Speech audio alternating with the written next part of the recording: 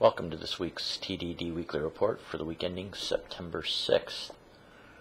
First up, this was sent in by my friend Gary. Sudogj is his YouTube channel. Electric scooter design that makes a whole lot of sense.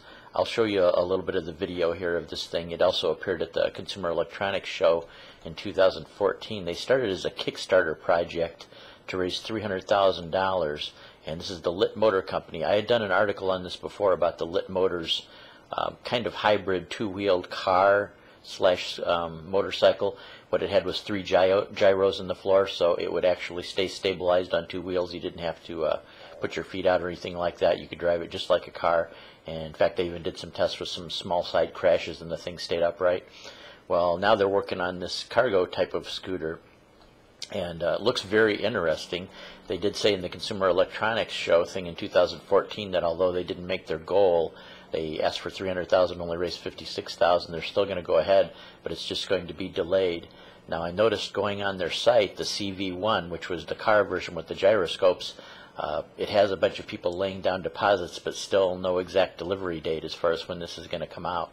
So I'm kind of thinking that this company maybe is looking more to be a development company and not so much a production company. They may make some limited runs of some things, but I think what they're looking more for is licensing of these things, or licensing of at least parts of their idea. But this cargo scooter is a really great idea. I mean, they originally came out with it to carry about 200 pounds, and I guess the test models that they have actually functioning now can carry 300, and they say maybe even up to 400 pounds of cargo. It's just that after you get past 300, the handling and stuff like that may go down a little bit. But overall, some really good ideas coming out of this company. I just hope if they do want to be a production company, they can really get something moving, because since the Consumer Electronics Show, I still haven't seen a definite release date. $5,000, probably not bad for a cargo scooter. One thing about the range, it's got a top speed of 45 miles per hour, but a range of only 50 miles per hour. So even in the city, I would say you probably want something more like a 75, 100 mile range, because you probably don't want to be charging it several times during the day. Probably charging cycles and stuff like that, although they're not mentioned, probably are going to be rather long. But I'll put two links to two different. I'll put the link to the article here from the BBC, and I'll put another link from the YouTube video from TechCrunch, where they did an interview with them on Consumer Electronics Show 2014. Next up from IFL Science, and this is from 1954 Shadow. Thank you, Bob. Direct brain-to-brain communication used in humans. Now, this was a non-invasive method where they took two subjects and hooked them up to EEGs, I should say. Yeah, hooked them up to EEGs. And what they did was they caused, in the transmitting subject, they caused these brain flashes using phosphenes. I guess there's a thing when you go into a dark room and close your eye, you can actually press on your eye and get light flashes to happen. I think I've seen stuff like that before myself too, that your eye just, because of the pressure and stuff like that, well, somehow using this EEG, they're going to cause the transmitting subject to actually have these lights flash, and it will actually transmit the signal to the receiving person, and in this case it was something like thousands of miles away. And they don't say exactly how this happened, but they actually transmitted a message of ciao and another message of hola, so it must be they agreed to some kind of code with the light flashes or something like that, that maybe one flash means something, two flashes mean something else. They don't say that part, but they said, though there were minor errors during the trials, the system was on average over 90% accurate. There are other methods that would likely be more accurate but require embedding into the user. So yeah, obviously your test subjects probably don't want to have their skulls opened up and have stuff like that implanted in. But it is interesting because this is kind of based on the same kind of science too. They have done implants where people have volunteered to do that. In the case of handicapped people operating computers or operating wheelchairs and stuff like that, they're more than willing to have these implants actually put into their head so that they can control either computers or devices. But this is some of the first experimentation with actually communicating thoughts from one person to another one. I mean, I can absolutely see it in the future that somehow they could develop some kind of a helmet or something like that, where you could wear a helmet and the receiving person can wear another helmet, and you could probably transmit thoughts pretty accurately. I mean, if this is just the first crude test and they're able to do this, I can see this happening in another 10 years or so.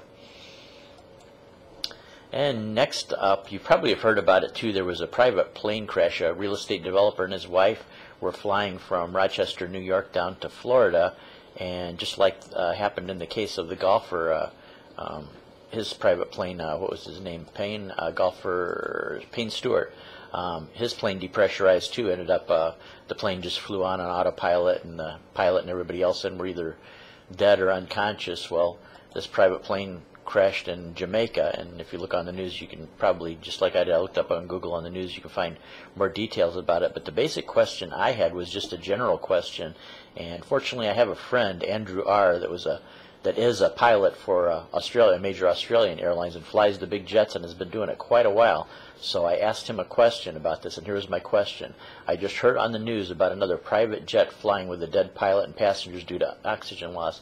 Do those planes not have the oxygen mask like I see on every major flight I've been on? What is happening here? And here's his answer. Now, obviously, it's total speculation. His answer could have everything to do with what happened on this particular flight or nothing to do with it, but this is his speculation as a licensed pilot. Yeah, if they fly above 10,000 feet, the cockpit should have a quick release oxygen mask, not an automatic drop down type that the passengers have. I assume they have a warning system that indicates when pressurization fails. Maybe that system failed in that unfortunate aircraft. I'm not sure.